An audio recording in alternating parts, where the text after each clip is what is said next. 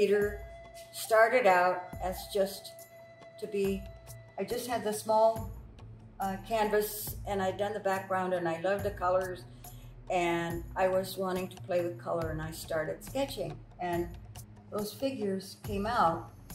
And Jay, my partner, came upstairs and she said, "You're painting the coronavirus. You're painting the virus." And I said, "I am?"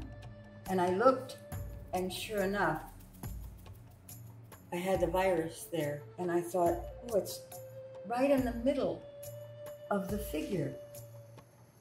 And I went, ah, I know what it's going to be. The figure is the virus eater. The figure is the prayer it swallows the virus and encapsulates it so it can't get free, it can't get out. It's to stop it. So that's the prayer with this. And then of course the turquoise as the protection.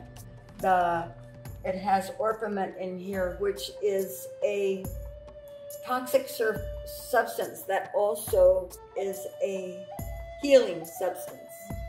The garnet is the commitment. It's the commitment to stop this.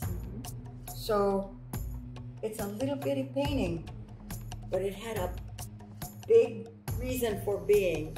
And I had, often like it happens to be, I didn't even see it.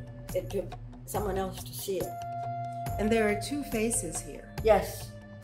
This one is the one that is helping this one. This is like the people who help, the medical people, all the people who help take care of the sick. And you can see the virus eater is not doing really well, but it's maintaining and it's keeping a hold. And this is the prayer staff. That's the power that helps it maintain.